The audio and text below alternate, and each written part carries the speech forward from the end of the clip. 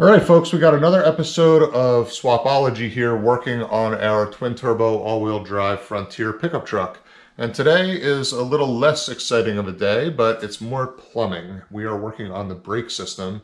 So this truck had factory ABS like every vehicle from this era. It was federally mandated, but we're deleting the ABS on this build. And on these vehicles, the proportioning valve that determines the front to rear brake distribution, the brake force, is actually built into the ABS unit. So we're essentially replacing the ABS unit with an adjustable proportioning valve from Wilwood, and we're going to plumb up all new brake hard lines for the truck front to back. So the goal today is to make a bracket to hold that proportioning valve into the truck, plumb up the brake lines from the master cylinder to the proportioning valve, and then from the proportioning valve to each corner of the vehicle. Then we can measure up for some custom flexible stainless braided lines to go from those hard lines to the actual calipers. So today we want to get the hard lines plumbed, get that proportioning valve in, and if we're lucky, get the clutch master cylinder mounted as well. This was a factory automatic truck. We already put the clutch pedal in, but we need to put in a tilt-in master cylinder because the Nissan master cylinder is too small of a diameter to flow enough fluid to move a GM slave cylinder. So we have to put an upsized master cylinder in to work with the available pedal throw to get enough fluid to that slave cylinder in order to actuate the clutch on this TR6060 transmission. So that's today's goal. Thanks so much for tuning in, and let's get to work.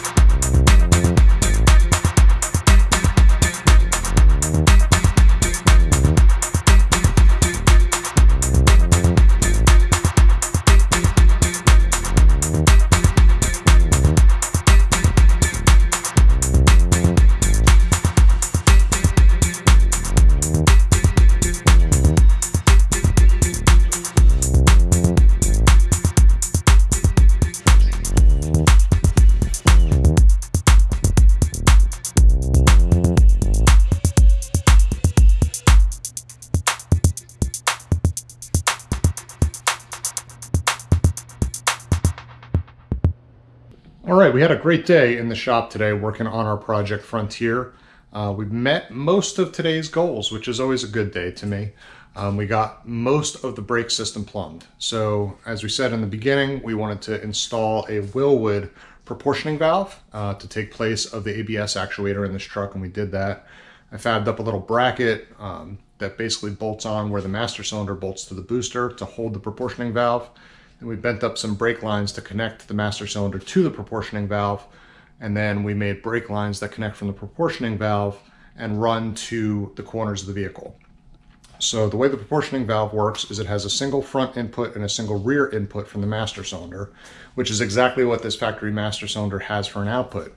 Conveniently, the rear port on the master cylinder is for the front brakes, the front port is for the rear brakes.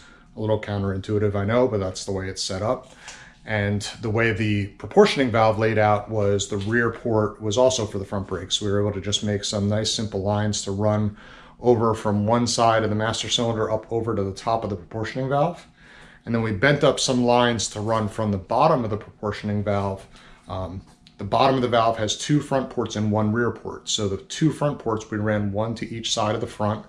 Instead of running across the top of the engine bay like the factory brake lines do, we actually ran down and under across one of the cross members under the truck.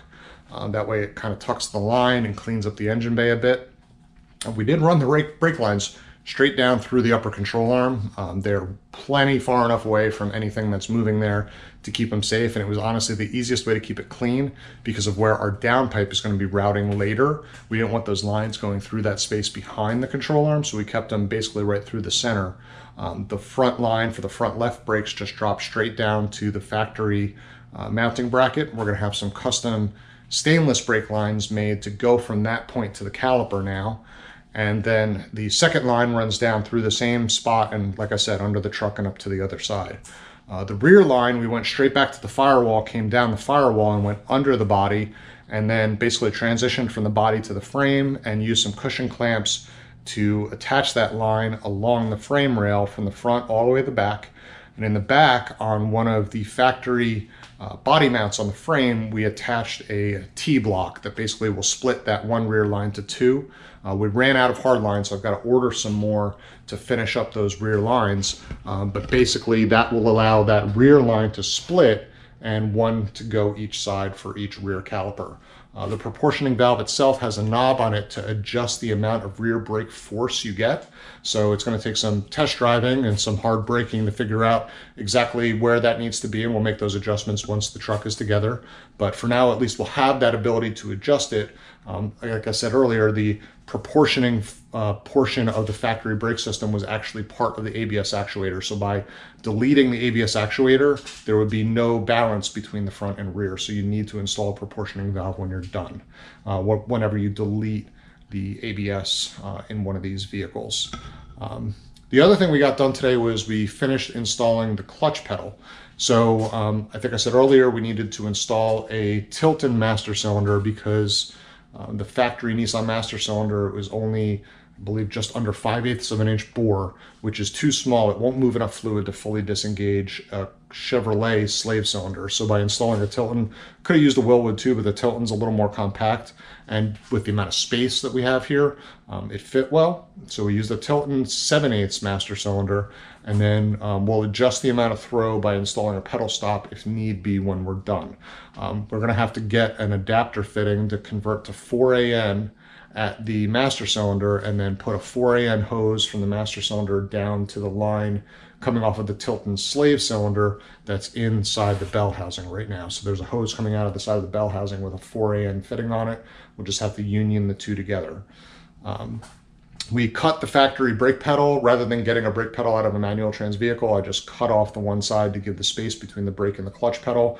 Just going to put grip tape on the pedals rather than trying to find rubber pads that fit. Should work well for pedal spacing. If it becomes a problem, I'll address it later, but it'll definitely be functional for now. And we're looking pretty good.